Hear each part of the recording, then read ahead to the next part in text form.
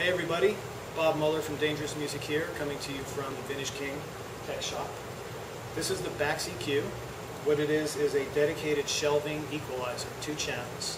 What's unique about it is it's fully shelving. It doesn't have any typical parametric type notching capabilities. It's all very broad bandwidth shelving. So when you cut or boost the high and the low bands, you're boosting a very large portion of the bandwidth. If you look inside, you can see it's pretty chunky. Alright, here we are inside the Bax EQ. Note the nice beefy linear power supply, plus and minus 18 volt audio rails, 5 volt logic.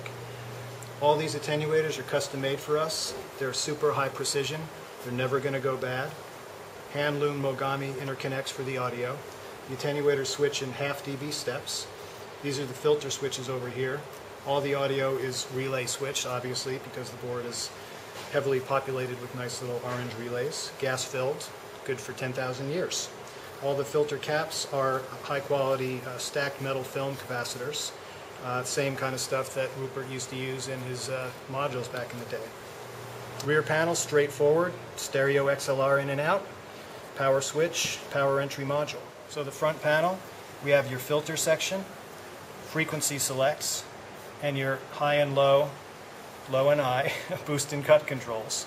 They're separate and they're stepped in half dB steps, and the channels are separated so you can work with this in an MS mode so that you have individual control of the left and the right cut and boost.